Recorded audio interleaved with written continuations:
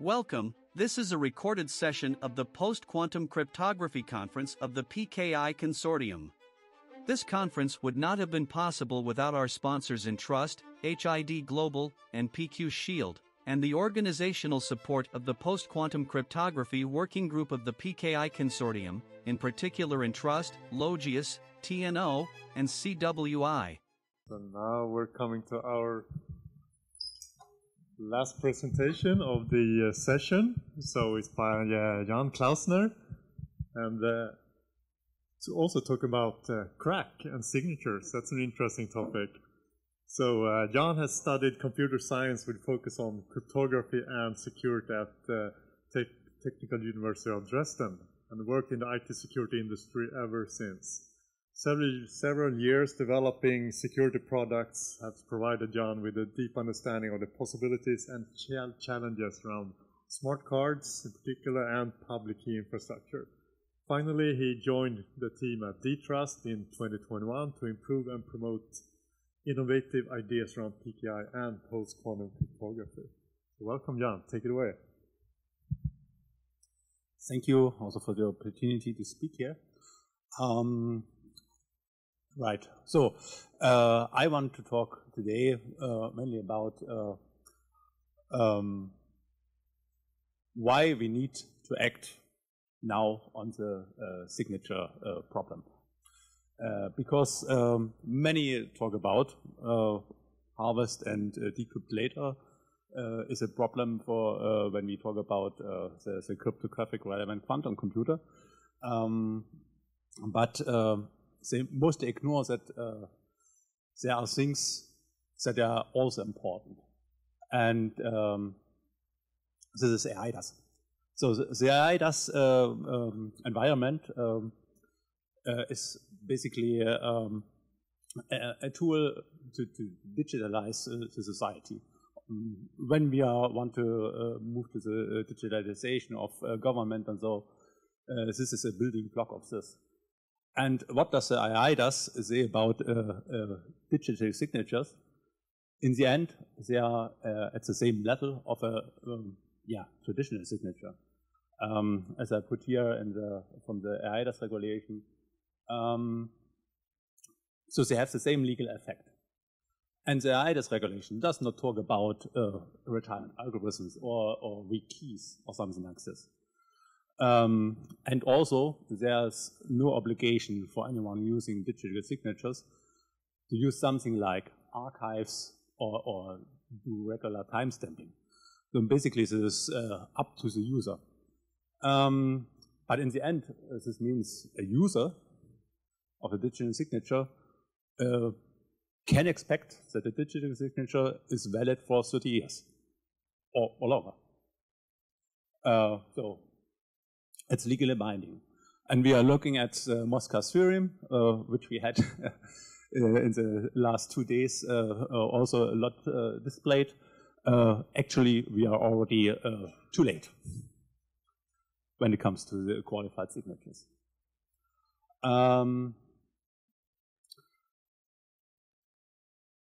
In Germany, there was some time ago work done where they put some simulated cases to the court. So they basically said, okay, does it work with digital signatures? What would a judge decide if he is confronted with a certain case? So one of these cases was like, okay, there was a disability pension claim, which was disputed at the court. And in this case, the electronic signature was done with a weak key. So back then, not talking about CRQC, it was like, okay, we have a RSA 2024 key. And the judge needed to decide on this court case. In the end, the outcome was, when the digital signature is not provenly secure anymore, then you come into the case of free consideration of evidence. Then you need the judge decides on several other circumstances also offers an own knowledge about the topic, if this digital signature is still valid or not, or if the contract that is signed is real or not. Giving this thing, we should start to move to PQC for the AIDAS now. The problem is now where to remove, and I think we also had a lot of talks about, so I will skip this over this very fast. We have several standards in place, or standards will drafts will become standards, and the new competition by the NIST. And I think I have the opinions of several others are also that we do not have a simple replacement here. So we do not know if all the new algorithms will be secure in the next decades. Others who we have lots of trust in have other problems like statefulness, or different size or too large sizes of signatures or keys, performance, and so on.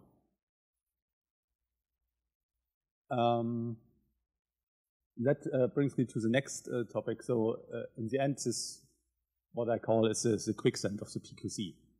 What we will see in the future most probably are like also breaks of the new algorithms. We've seen this, for example, for Psych or Rainbow, which were like really being quite far in the NIST competition and broken at very recently. And there are many voices in the cryptographic community which also foresee this kind of future, maybe for the lattice-based cryptography, like dilithium or so. This is speculation, but you know, when we are talking about 30 years of security, this could quite happen. Then there's other things, like we will see most probably, improvements of signature schemes, like we did in the past, for example, for the RSA, when it was moved from the PSS 1.5 to PSS. We will definitely see bugs. I mean, even recently, for our traditional algorithms in place for more than 20 years, we've seen bugs and implementations that could quite break whole ecosystems. We will see more PQC signatures coming. Who knows how long this new competition of NIST will last? I mean, the current one, which is still not finished, is going on for 6 years. And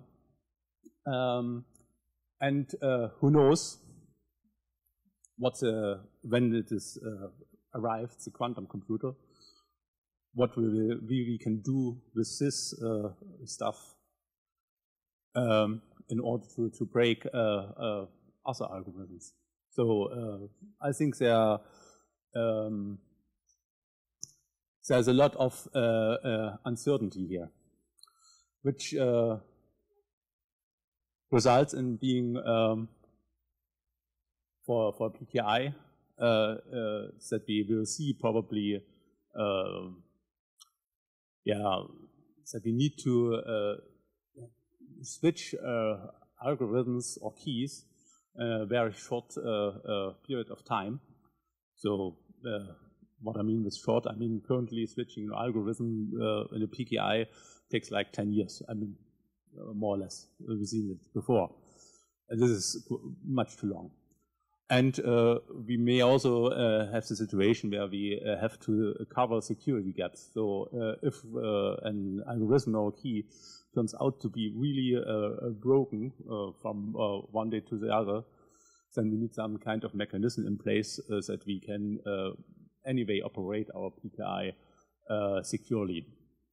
for at least for a couple of time until we can remove this algorithm or key. And this is basically what we call agility. But when you look, for example, at the AIDAS ecosystem with all these different providers, trust service providers, operators, customers, which are all operating different PKIs themselves, I think that is quite a task to make this ecosystem crypto agile.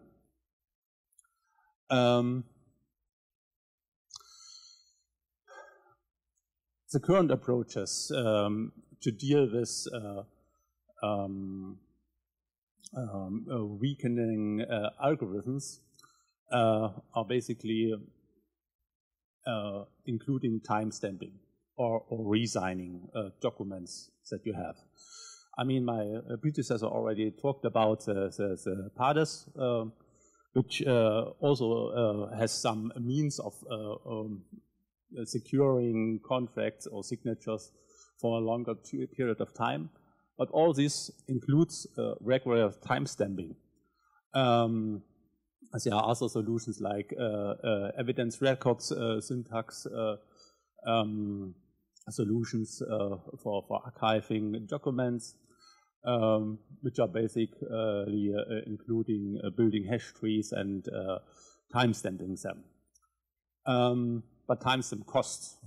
So Dtrust itself provides a timestamping serving for AIDAS, but it costs money. So you cannot really expect a customer or individual to pay for something that he gets usually now for free with his handwritten signature. It's quite hard. So if we do not find a solution so that is a bit more cheaper, then our digital transformation will definitely not take place. So our approach is basically to make digital signatures last longer. And this is why we propose hybrid schemes. I think the working is quite clear. When you combine two different algorithms and one gets broken, then you have a means to close or to cover the security gaps that you have. And you have a time window to retire the old algorithm or the key to replace a new one. You can do this with traditional and post-quantum algorithms, or you can also do this, of course, with true post-quantum algorithms, which I maybe talk about later bit why this is also needed. There are different hybrid schemes, and I will go through a couple of them in the following slides and try to explain a bit what are the pros and cons and how does it work. One of the first one, but quite simple one, is this what is called related certificates. It is currently becoming a standard at the IETF. And this is really simple.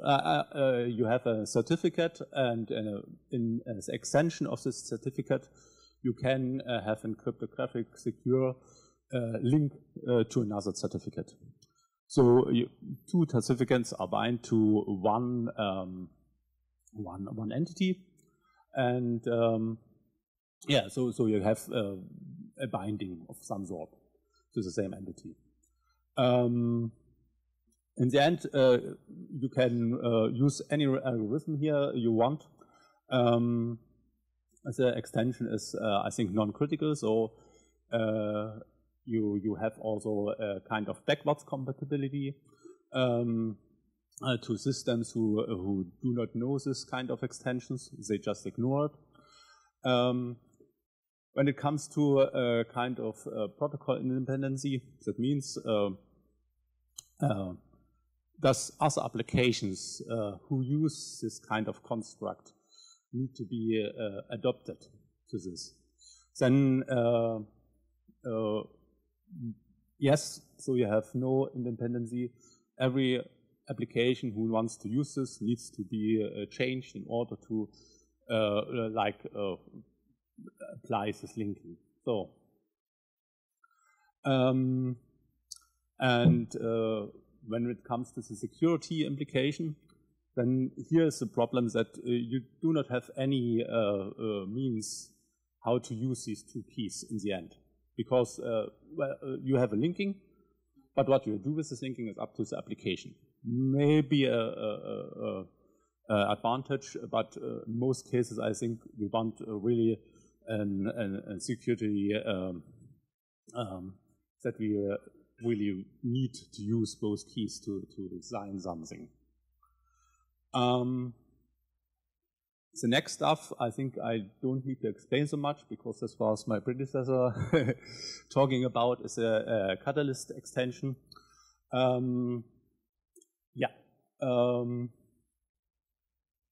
Here you have can only have one extension for an algorithm.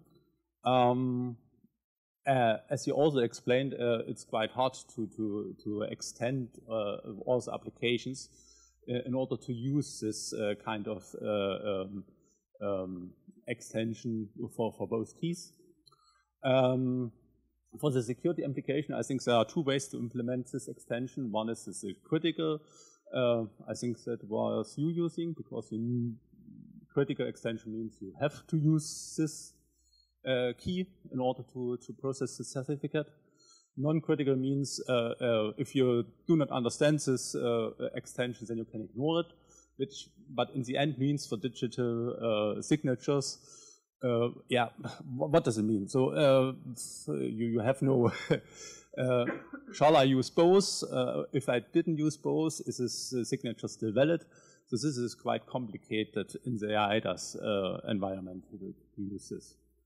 The advantage of the non-critical extension, then you gain backwards compatibility with clients that do not understand this. They can still process this. So, which is not so for the critical extensions. They will invalidate the whole certificate if they do not understand this. Another variant of the hybrid certificates are called chameleon certificates, which are also in the IETF currently proposed. So they are not yet being officially becoming a standard. This is just an idea, but I think there are many important names who support it. So that's why I'm mentioning this here. And NCAST is one of them.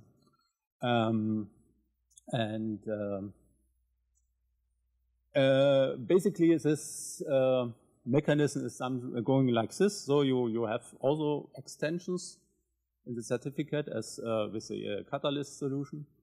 But with these extensions, you can rebuild another certificate which contains the second key and a second signature. So in an end application, you can basically present two certificates that are look like a traditional certificate. So in this case, you gain the advantage that some end applications don't need to be extended so much, but in the end you need some kind of service that can reconstruct this second delta certificate. In the end, this means you are somewhat protocol independent, but you still need two PKIs that are in parallel that need to be handled. In the end, you have a PKI for the base certificate and for the delta certificate also, which needs to be in place. Also, since this is a critical extensions, you have not the advantage of backwards compatibility.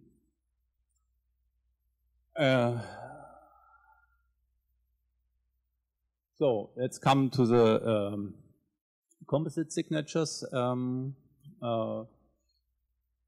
This is basically not an extension or a solution that is specific to certificates, but it's more like an algorithm. So that is enclosing other algorithms. You have component algorithms. In this case, for the composite signatures, these are two. And when you want to make a signature, then you also have to use both of them to create them. So it's like an array of signatures. You have an array of keys, create an array of signatures of the same type, and the validation algorithm needs to verify both signatures in order to be okay. So if one of the signatures is not okay, then the validation shall fail. As for the algorithm selections, currently you have only a pair of algorithms that you can define, and they are explicitly set. That means at the IETF in the draft standard that is there are certain presets of algorithm combinations proposed. You can extend this algorithm sets by yourself if you want to, but in the end you need then to propose a new standard in order to do this. The big advantage of this composite signatures is that they are transparent to other protocols. So if you want to use them, for example, in the PADAS environment or in the AIDAS, it looks like one signature, which is maybe bigger, but in the end it's the same. So the big advantage, I think, in these composite signatures is that you only need to adapt the crypto library in order to implement this in the whole ecosystem. And the last that I want to present here, last composite or the last hybrid scheme, are the K of N signatures, which is a more sophisticated option of these composite signatures. Basically here we are not limited to only two algorithms. You can have three or more, and you can provide a parameter that can say, okay, from these signatures, from these algorithms, you need to verify a subset in order for the whole signature to be valid. And also we are not specifying here certain sets of algorithms. So this is a generic construction possible where you can use all algorithms that are currently specified or standardized and generate them in this scheme.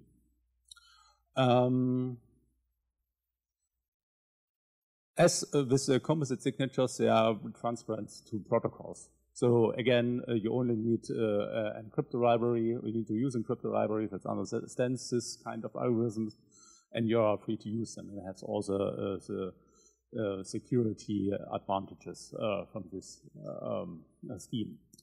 And with this K of N approach, you also gain something forward compatibility. That means if somebody does not know one of these three algorithms, for example, then you can simply ignore it, because if the parameter k is 2, then you only need to verify the 2 that he knows. Okay.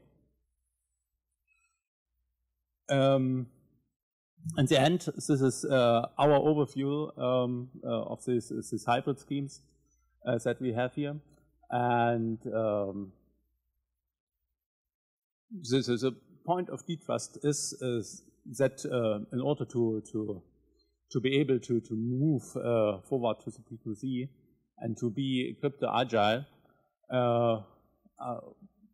the best would be that we can use at least either the composites or more even better the KFN signatures in the IDAS environment.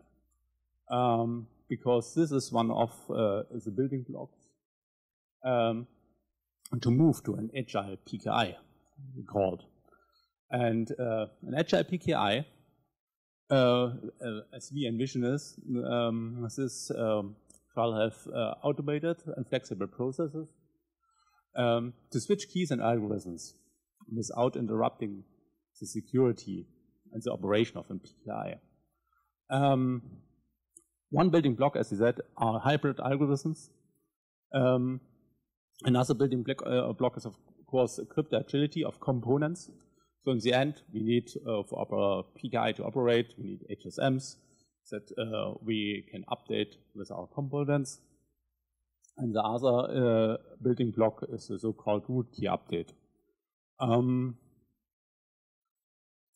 Okay, I think this I already explained for agility for components. The root key update, which is already standardized, that's the ITF, is a way to cross certificate two root certificates. And so in the end, one entity that is living in the old root, one client living still in the old root, doesn't know about the new root, can trust certificates from the new root. Because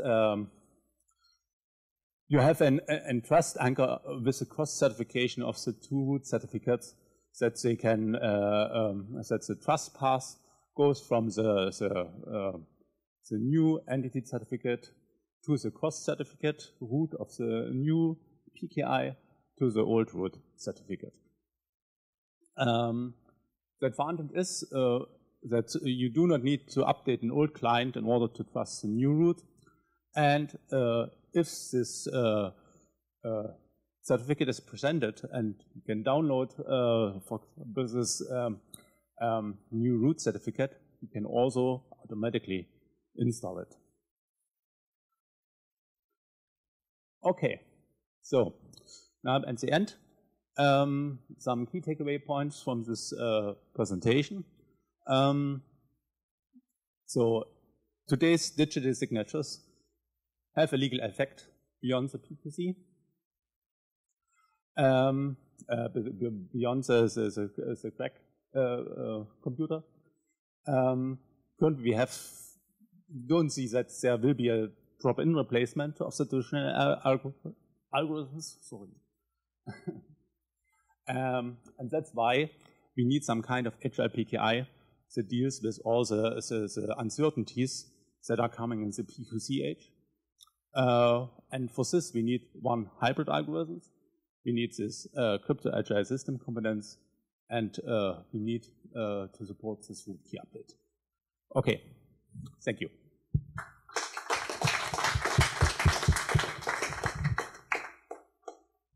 Thank you, Jan. So I think we have time for one question. Last session. So, okay, yeah. Thanks again for the presentation. My question is, do you foresee that maybe, so you are outlining a number of different options, and might be that certain options are better suitable for some PKIs and some applications and some other for others, or do you think there's going to be, say, one winner and then more or less everybody would follow suit? Do you refer specifically to this? Yeah, yeah. Okay. May well be. I mean, I heard the talk from Bas Westerbahn, and it was like, it seems like that we may move to different directions when we look at IDAS or the German VPKI. and for the web PKI, because I see there are much different requirements there for these worlds, so that we may have different solutions for these use cases. And we need to make sure that our solution that we deal with is most fitting for us. And that is why we are going for these hybrid schemes a lot, which maybe not the best for the web PKI, for example. Or what environment or use case do you have in mind? Okay, thanks. Okay. Oh, thank you again, John. Thank you. And with that, we have wrapped up the afternoon session. So now there's a break, and then back into the Blue Hall for a wrap-up with Paul and Albert.